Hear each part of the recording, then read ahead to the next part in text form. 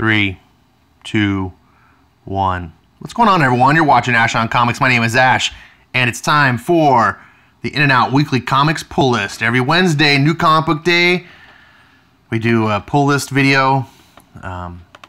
Bats tried to make some argument. Sergeant Bats, if you guys don't know him, you should watch the channel. He tried to make some argument that it's not a pull list video. Pull list is about your comics that you get reserved and that your comic store pulls for you, and then you go pick them up every week, and then he makes a haul video, like, because it's a whatever, it's a pull list. Silly bats. 27, that is the number of weeks this year. This is the 27th pull list video that I've done in 2019. Marvel is back. Last week, if you did watch, you should watch last week's pull list video if you didn't. It's a big monumental day for me. Halfway through the year, 26, Marvel had zero. For the first time ever, Marvel had 0 number ones. And it was also the first time ever that not first time ever, first time since the 21st century that I am buying Marvel ongoing comics. It's a weird convergence. The planets all aligned just right. But now Marvel's like, gotcha. We're back to doing number ones. Of course, as always, Star Wars. If you're going to have number ones, Star Wars constantly number ones. I think they've only missed twice this year. So that would be 24. No, 26. 24. No, 25. My God, my math is horrible. Jeez. 25 number one Star Wars books, at least. Because there may have been, I think there was a couple weeks where there was multiple Star Wars number one. So, geez. This is so sad.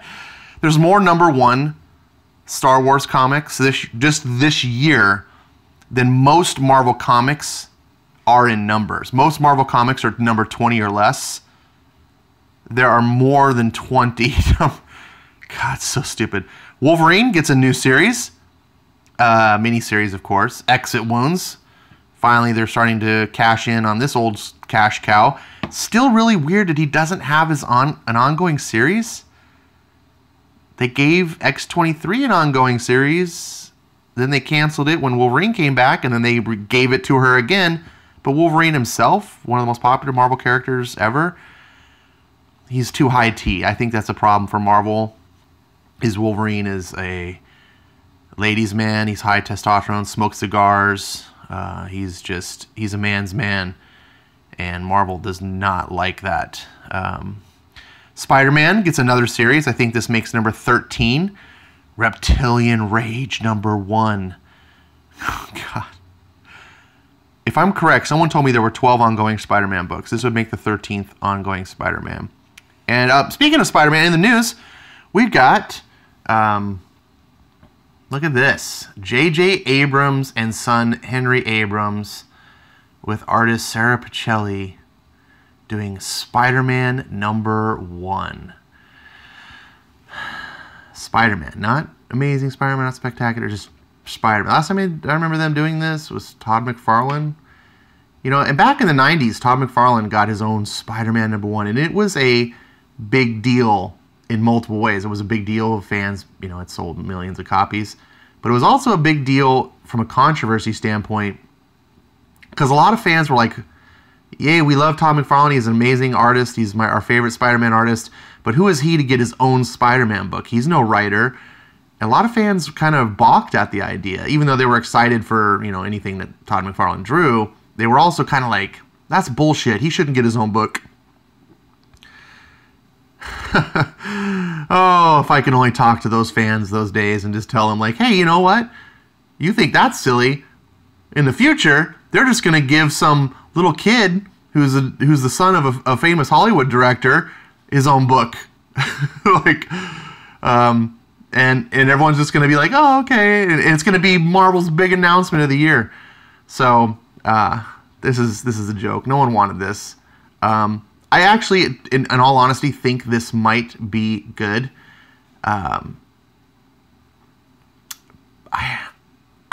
First of all, J.J. Abrams, obviously, he's got talent. He knows his way around a story. Henry Abrams is probably getting a lot of help from Dad. He's probably got this idea. He wants to tell this story. And then Dad comes in and says, you know, you shape it up this way, take this out, helps mold how it's being told. I have a feeling, especially in the current Marvel era where they only have a few good writers, this will probably be better than most of the Spider-Man books. I have a feeling. I don't think that this should have happened this way. I think that Marvel, if they're going to do this, they should have just leaked it out real quietly and just sort of like let it appear in the previews and people discover it on their own and be like, wait, what's this? And not hype it up. And then once it became common news and everyone else kind of found out about it, then start pushing, step on the gas and start being like, yeah, we're really excited about this book and Henry Abrams is turning in some good stuff. Or I think, at that point, the audience is a little bit more ready to accept it. When you force this, when you're like, oh, we got this huge news and this giant, having this countdown, and everyone's like, what could this countdown be? Because it's going to be, they're doing the Sam Raimi Spider-Man 4 script that never got filmed? Holy shit, is Todd McFarlane coming back? Oh my god. And then you announce this, you're just like, what? This is the epitome of the white privilege that Marvel has been fighting against. Their wokeness has been against for the past half decade or longer. And now it's so stupid. What else we got today? Toy Story. All right, I forgot to introduce, joining me today, as always, my famous co-host, Stan the Man. He's always with us. Good to have you, Stan. And you can see we got a new co-host to the show. This is Forky. And Forky thinks he's trash, but he's not. Forky, you're not trash. If you have not seen Toy Story 2, I really recommend it. This film really moved me. I picked up this Funko Forky. I don't pick up many Funko Pops. I'm not one of those Funko junkies or pop junkies, whatever you call them. I have 4 other Pops besides Stan that I'll bring out sometime. Of course, one of them is Ash, as you could imagine. I have a Jane from Firefly.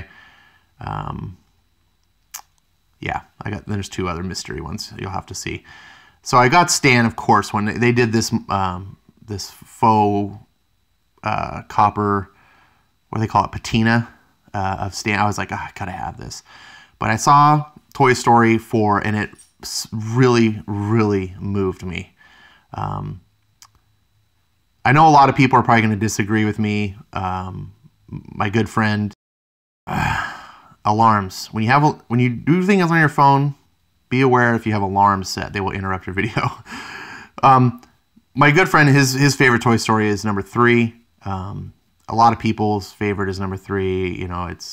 It's a massively, highly acclaimed film. I think it's really good. It doesn't move me the way it moved others. He was okay with this film. I've seen some people online that were just like, Toy Story 4 is kind of meh. I so disagree. This character here, Forky, is... At first, when I was watching the film, I was like, oh, he's kind of a metaphor for special needs children, right? Because if you see the film, you'll get it. Like, he's not all there together, and he's got some issues. And the rest of the toys kind of have to try to take care of him. And I was like, oh, it's kind of this metaphor for that. But then I realized that's not really the case, and that the toys are more of a metaphor for kind of parents. They take care of the child. And that Forky is kind of an analogy and a commentary on self-worth and how you feel about yourself. And Forky, because he's made of trash, he thinks he's trash. He comes to life when he's made as a toy by the little girl, Bonnie, in the movie. And because he's made of trash, he's like, oh, I'm trash. And he's constantly trying to throw himself away. And Woody is constantly rescuing him and trying to tell him how important he is and how much he means to people. And there's this really just strong commentary on self-worth and people caring about you. And it's amazing how Toy Story is able to tell these heavy topics. Like, you could, if you wanted to, you could see Forky constantly throwing himself into the trash can as symbolic of, like, suicide. He's constantly trying to basically kill himself.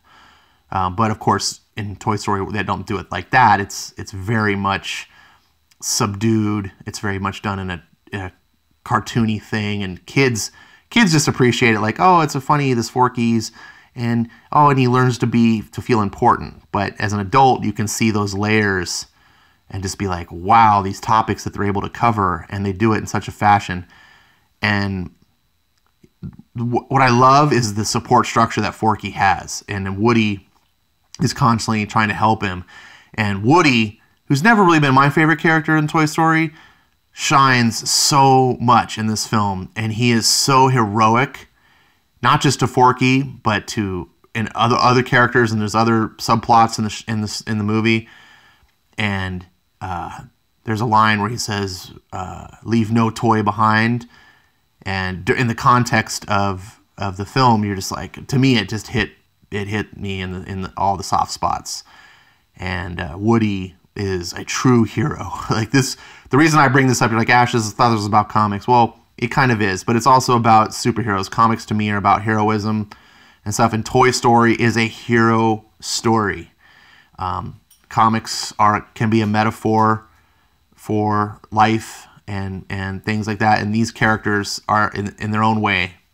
You know, they're not capes, you know, they're not superheroes in spandex, but they are heroes. And this is a heartwarming, fantastic story about friendship, family, love, and taking care of each other, redemption.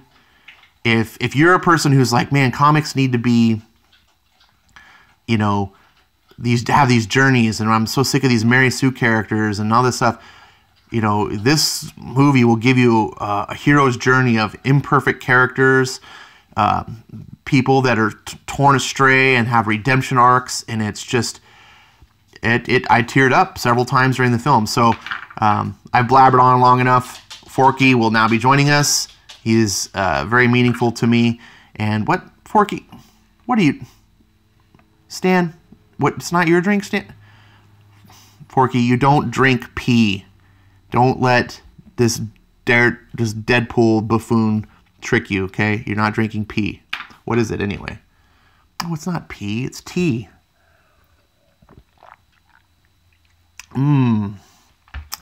Peach tea. Good to go. All right. Forky, I know that you want to be useful, and you are, but this is a finger food. We don't need actual utensils to eat this. This is an In-N-Out burger. We unbox it every week. Oh, look at this. Jostled in the car ride. I gotta drive more cautious on the way home. Look at this. You're like, oh, gross, sticking your finger. It's not your burger. It's my burger. I can stick my finger in it if I want. Look at that. Delicious. Double with onions. Extra spread. Add pickles. And add ketchup onto the spread in the bottom bun. That's how I get my burger. If you have an In-N-Out near you and you want to taste how I get my burger, that's how you do it. And I'm going to box this out. I'm going to eat this. What am I doing? I'm going to eat this and maybe give a bite to these guys, and I'll be right back. All right, we're back, and I got my box. There's a spoiler. Got my pull list there. Here's what's inside. Here's the receipt. Oh my goodness. That is way too high. Need to cut this down. Show me your floppies. I'm showing you my receipts. Now I'm going to show you my floppies. This is the first book we got this week. Look at that. Oh, that Jim Lee cover is pretty sick. I like when Jim Lee kind of goes off and goes like kooky-doo in styling. You know, he's got his, you know, his standard Jim Lee style that everyone knows so well, but I like it when he does this sort of stuff and ventures outside of the box. So this would not fit in my box. It's the big giant magazine format, and it's book 3. It is over, and I'm kind of glad I don't have to keep buying these expensive ass books. Oh wait, I do. I have to get Superman. Oh well, I'm enjoying that book, and that's only 2 more issues. So starting off, we've got Henry Cavill, number 1. Oh wait, I mean, this is, what the hell is this? Action Comics 1012. Let's see, we'll put these over here. 1012. It is the last Bendis book I am buying. Hallelujah. Hallelujah. Okay, you got the point. Man, I shouldn't be doing this right after I eat a burger. Pause to get a drink there. Yeah, I shouldn't do this after I eat a burger, especially when I scarf it down. And then I'm like all burping and stuff when I'm trying to do the video. But it's an alright cover. The A cover to this issue was fantastic. I love that. I was like, man, if I didn't get all the B covers, I would have picked it up. But this one's not a terrible cover, but it's just a bust shot. It does really look like it's just Henry Cavill. It's like someone just got a picture of him and kind of painted over it. But yeah, anyways, I am done. If you saw my Superman 12 review, you probably will understand why. Action Comics has actually been better, but I'm just done. I'm done. $4 an issue. This will now be 30 issues that I've bought, if you count the Man of Steel miniseries, of just the Superman. 30 issues times $4. That's $120 that I'm not getting back. Bendis isn't refunding me. DC's not refunding me. It's not worth it. I'm going to do a review on this book. Fortunately, I'm buddies with Comic Quirks, who loves Bendis, and he'll buy Bendis until he dies. And I can maybe read his copies or someone else's and do reviews, maybe, if I don't want to shoot myself in the face. Here's Batman Detective Comics 1006. Whoa, what's new here? If you're watching the channel, you notice I always get the B covers. I am weaning myself off B covers. I'm getting tired of them. Some of them are really beautiful. This month's was gorgeous, the B cover. But I'm getting sick of these ugly B covers, and I'm getting sick of not having trade dress, and this is the inconsistency, and there's so many times like, and now DC put the straw that broke the camel's back. They're releasing B covers this summer with a special card back stock, like what they did with Heroes in Crisis, that little thicker cardboard covers, but they're going to charge $1 extra. I'm just like, F you. And my OCD, I'm like, I'm not going to... So stupid. Just stop preying on customers and just make good comics. So I'm weaning myself off. What I'm doing is I'm completing the full art covers because of my OCD of the runs that I'm on. For instance, here's Flash Year 1, Chapter 4. Since I was getting full arts, I'll keep this. Actually, I buy this for my friend's daughter, so I'm going to ask her what she wants. If she wants full art covers, so I'll keep getting those. And then I believe this is the last issue of the current Justice League Dark. And look at that beautiful Swamp. I'm not a fan of Swamp Thing, but damn, that's a gorgeous Swamp Thing cover. If you are a fan of Swamp Thing, this is probably the cover you want. This is the last, I believe, the last issue of this arc. So on the next one, I will transition over to the trade dress, the Martian Manhunters. I was always getting the A covers except for the B one because I mistook it, because these covers are kind of weird anyway. The trade dress is in the bottom. But I really liked the Martian Manhunter covers. And this is a good book. It's an underrated book. It's a good detective story. It's a good origin of Martian Manhunter. It's a good redemptive arc. I mean, Martian Manhunter does not start off as a hero. This guy is kind of a scumbucket. But he's going to overcome that. Speaking of overcoming, we're not going to see an overcoming of the Silencer. Look at, this is the most beautiful, in my opinion, cover of the Silencer to date. So they ended on a bang with that. Oh, look at that. And it's sad to buy a book when you know it's canceled and you're just like, oh, and you got to like just buy the remaining issues. It takes all the excitement out, but committed to this. Shame on you, DC, for not supporting this book. And also shame on, all the SJWs who constantly talk about the representation in comics and stuff. DC gave you an entire line of comics full of representation. Silencer it's a comic starring a female protagonist who's also a woman of color, and no one cared. By that I mean all the white supremacist comic bigots that SJWs want to talk about didn't care because they don't really exist. Comic book fans just want good comics. And all the SJWs are like, we need more. I can't see myself in these characters. Where were you? Where were you buying this comic? You're not buying the comic. So it's canceled. Yay. Everyone loses. Thanks. Everyone loses when SJWs get involved. Now, Spawn, Road to 300. Take a look at this price up here, $2.99. $2.90. I have nothing but respect for Todd McFarlane not trying to gouge fans and trying to just do cool comics. That is what he wants to do. He just wants to have cool comics. Spawn, I will be honest, is not my favorite character. He's not my type of character. I'm not into the dark, gothic-y kind of monster horror characters. That's why Justice League Dark was kind of a meh. Like, I don't know if I'm going to get into this. I don't really like characters that deal with, like, demons. And I never got into magic stuff like Doctor Strange.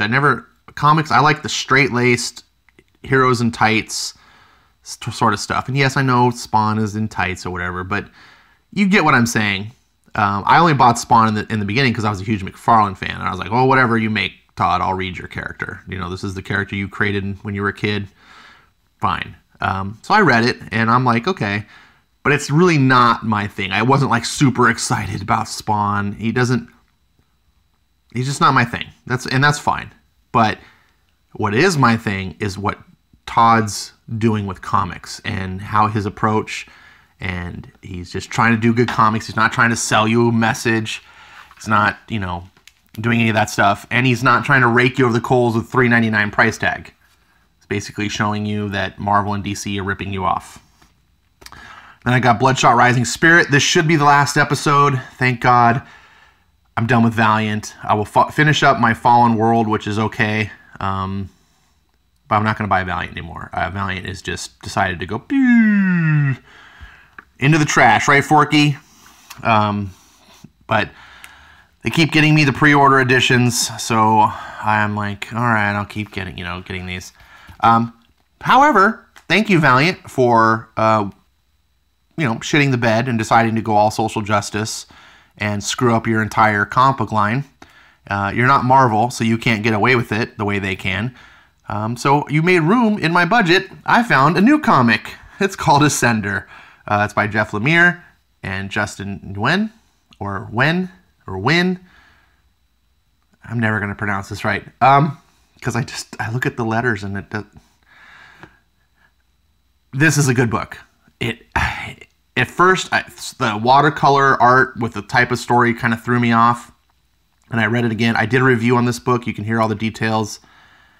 This book won me over. It grew on me. And the more I thought about it, it stayed in my head. I just mulled over it, and it just kept me thinking about it. Then I read Descender #1, which is the prequel. I did a review on that book too. If you want to know all about it, read that. At least look at the Ascender review. This is a good book, and I'm sold. And I love this about comics, that, finding these gems that are out there. I know a lot of people are big fans of Jeff Lemire and so forth, and I guess Descender did pretty well. But these type of books do not do the sort of thing that DC and Marvel do. They don't have that sort of reach. But this book, pay attention to this. At least if you're not interested, if doesn't seem like in your wheelhouse, shameless plug, watch my video. I will do reviews on these books. And, if it goes south, I'll be honest with you. And, it's okay to reach out and try new things. I really encourage people to do that. I think a lot of times we can get stuck in ruts and go, this is just all that I like. And that's fine if you're, I used to only think I liked X-Men, and then I discovered other things. And I don't know. I'm not here to preach you. I'm not. I like to share the things that I love, and I want other people to experience that same feeling I get. And so that's why if I sound ever pushy on certain books or whatever, it's just because I'm like, I like it so much, I want you to like it too. You know, like that's where it comes from. So here's my polls for the week. What do you think is going to be the best? I'm really hoping Detective. Tomasi has been churning out good stories, but not like great like he started his run. I've been liking Flash Year 1. Martian Manhunter I've been liking. This is over now. I don't think this is going to be, and that's definitely not going to be. It could be Ascender, and maybe hopefully Batman Damned. I mean, this premium book I'm buying because it's Black Label and it's all beautiful, but you know, hopefully the story can wow me and I can look back and go, oh, that was such an amazing experience. It's definitely not going to be this. All right, everyone. Thanks so much for watching. Thanks, Stan and Forky, for being here and bringing me some pee, Forky. We're going to have to work on your drinks. You're no Stan. Thank you guys for watching. I know that you could watch anything on YouTube. There's billions of videos out there. The fact that you're even giving me 5 seconds of your time means a lot. And please put your comments down below. I love interacting with people. That's why I do this, to meet new people, talk with them, talk comics. And thanks so much for watching. I'll see you next time. Oh, hey, you're still there? You know what this smile means? Something came in. I knew it was going to come in. I got real lazy and didn't get my video published in time. So, hey, it's like, I'm going to get this added to my pull list because it's comic book related. What could it be? Okay, now, silly me, I've already did the unboxing video once. I didn't have my mic plugged in. I'm an idiot. So, this is sort of a fake unboxing. Well, what could it be? This is really hard to do with one hand. And by the way, guys, you just chill out there. It's totally cool. Don't need any help. They're useless. No, they're not. Just kidding. Forky, you're not useless. Stan, you're the man. Nice big book. Look at this. Wait, it's upside down. It's backwards. Look. It is the Descender Deluxe Hardcover, Volume 1. That's what that one is. This is a 2-volume set. It contains the first 16 issues of Descender, which was a 32-issue run. It is the first series, the prequel, I guess, if you will. Although I don't know if it's a direct prequel to Ascender. You can see that it's oversized. Here's my Ascender book. A little bit bigger. Maybe slightly not as wide as like Batman Damned, but nice oversized hardcover deluxe edition. It's pretty thick.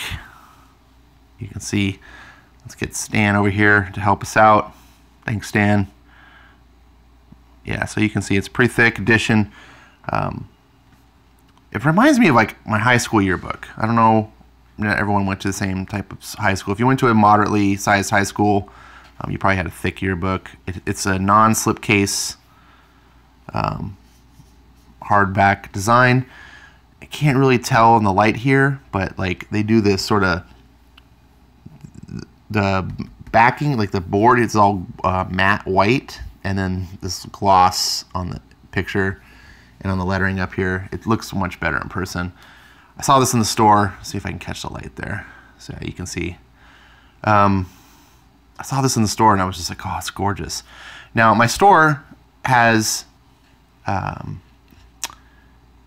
entire Descender run except for issue 1. They have 2 through 32. And really good price, like a quarter over cover price. And since these were like $2.99, it's like $3.25 an issue. So I originally was like, oh, I'm just gonna collect this whole series. You know, once a week I'll just buy a back issue and I just add it. And I was like, okay, that'll work. And then I thought, you know what, my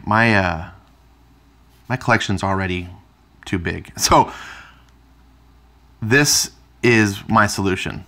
I saw this on the shelf and I was like, ooh, this is beautiful. And It's normally $50, but Amazon had them for $30 with Prime shipping. So yeah, I was like, Volume 2 comes out in December. I can pre-order for $35 right now. 34, 35. I really would just like to have both of these up on the shelf. And if Ascender turns out to be, you know, as, you know, what it seems to be, that might be something worth buying in the same volumes, have this whole collection. Because you can see, I mean, this is one of these books that's just like an art showcase as well as, you know, a good story. It's what it is, if you can't tell here, it's watercolor over pencils, and it's got a really striking look to it. Now, at first, I wasn't real pleased with this. I was like, well, it looks cool, but it doesn't fit what, you know, being like sci-fi, and which is weird. Like, see, the artist is really good. I love the pencils, but the watercolor just felt out of place for a sci-fi setting. But it grew on me, and so now I don't notice it like I did. It doesn't stand out as far as like being weird or awkward. It just looks beautiful. And this whole book, just wow. Now that I'm holding this in my hand, it's so cool to have. So yeah, so for $30, I mean, let's face it, I was just gonna buy all these floppies and they were gonna sit in a box to collect dust. I don't need boxes and boxes of floppies. I do like collecting comics, and there's definitely, I'm not trying to suggest anyone don't collect comics, but this was a little bit more economical, and it was gorgeous, and it'll go with my Ascender. And anyways, I just wanted to show it. This is the little appendage to my haul video to make it even longer, because, you know, it wasn't long enough.